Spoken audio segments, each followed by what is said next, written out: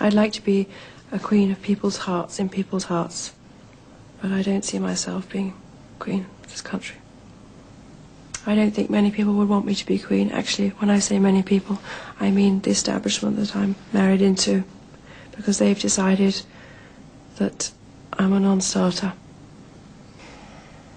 I do things differently, because I don't go by a rule book, because I lead from the heart, not the head.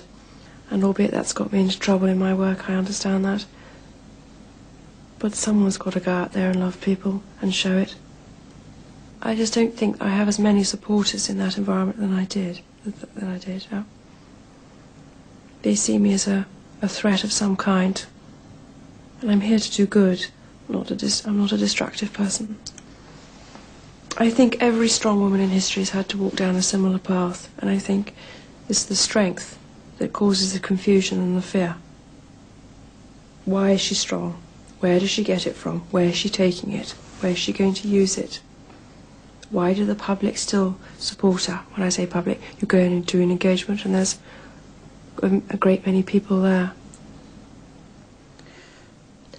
But who knows? Who knows what fate will produce? Who knows what circumstances will provoke?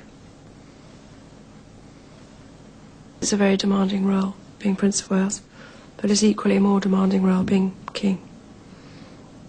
And being Prince of Wales produces more freedom now, and being king would be a little bit more suffocating. And because I know the character, I would think that the top job, as I call it, would bring enormous limitations to him. And I don't know whether he could adapt to that.